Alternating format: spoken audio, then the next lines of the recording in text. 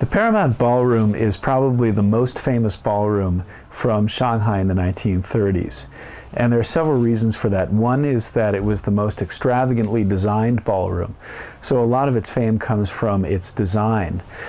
It catered to a very high-class clientele, at least at first. So it became very famous for the people, for its customers, and for its performers. And also, it was it's one of the few ballrooms that's actually lasted, that's been preserved from the 30s up until the present day. So you can still go there today and see the Paramount Ballroom. So that also contributes to its solidity in the cultural memory. The Paramount Ballroom was built between 1931 and 1933, and it was financed by a group of Chinese bankers, very powerful Chinese elite. And they built it because at that time ballroom dancing had already become quite popular among Chinese elites living in Shanghai, and it was beginning to be popular among the masses of Chinese urbanites. You had more ballrooms cropping up in the city, and prices were going down. They were serving a lower class clientele. So the Paramount was built by these elites to maintain their eliteness in the city.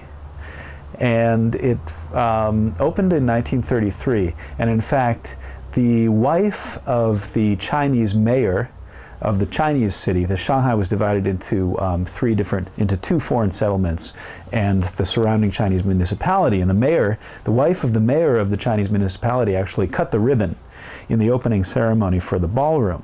The designer of the Paramount Ballroom was an architect, a Chinese architect, and he had attended Nanyang University, which was the former name of Jiaotong University. And he was trained in Western engineering and architecture and worked for an architectural firm in the city. And he built the Paramount along Western design principles, according to the most up-to-date modern standards of ballroom design in, say, American or European cities. It was ultra-modern in design. The architect actually designed the ballroom on the design principle of public intimacy.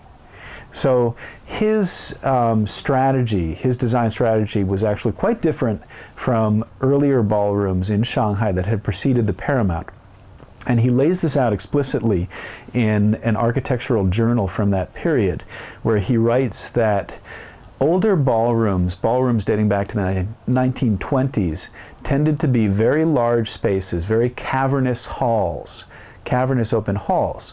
So they were good for holding large celebrations like the annual national balls, the grand balls that were held by the foreign communities, where you might invite 1,000 people or 1,500 people. But a ballroom, in order to survive in Shanghai, needed to operate on a regular basis, on a nightly basis. So Saturday nights were okay. You'd had more of a crowd. But on the weeknights, when relatively few people went to the ballroom, you would feel a very kind of, if you went to a cavernous ballroom, you'd feel a very kind of cold and distant feeling. So for that reason, he argued, these ballrooms did not survive. In fact, for example, the example he uses is the Majestic Ballroom, which was built in the 1920s and was the finest ballroom in Asia.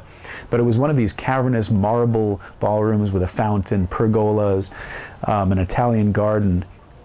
And it didn't last through the Depression. It closed down in 1931.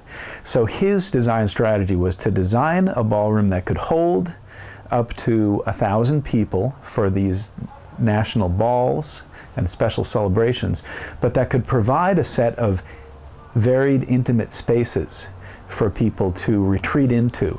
So even on a weeknight, when there weren't as many people, say, a few dozen or 100 people, people would still feel that sense of intimacy, of closeness.